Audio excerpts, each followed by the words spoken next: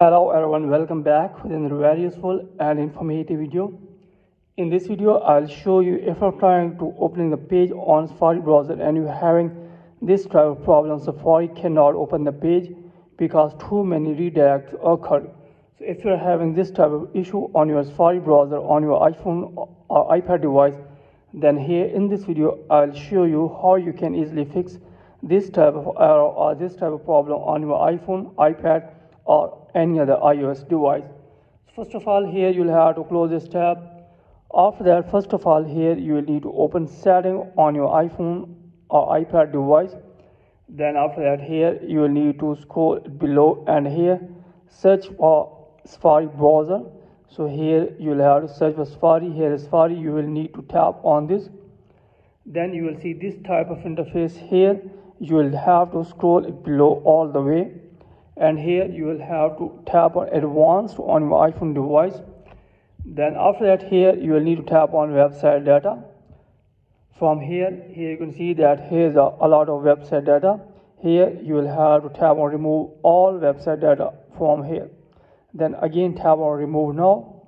After that, go back, and here you will have to again open go back. Then here you will have to again open Safari. Then here you will need to scroll it below, and here you will need to tap on clear history and website data. After that, here you will have to select the all history. Then here you will need to tap on clear history. Then after that, here you will have to go back. Then here you will have to again open setting, then scroll it below, and here tap on general. Then here again scroll it below, and here you will need to tap on transfer or reset iPhone. Then after that, here you will need to tap on reset. Then here you will need to tap on reset network settings.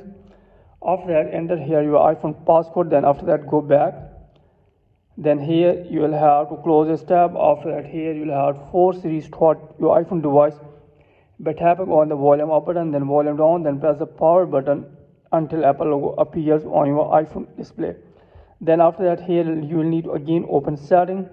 Then here you will have to scroll it below, then tap on general.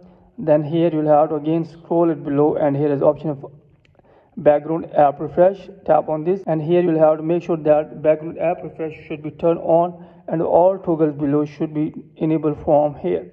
Then after, go back and open Safari browser and search any website in Safari search bar. Then after that, after all this setting, hopefully your problem will be fixed and you will be able to use Safari browser smoothly on your iPhone or iPad device. So that's it from this video. Hopefully you like this video. If you like this video, then please subscribe my channel and also press the bell icon so that you can get my all upcoming videos. Thanks for watching this video.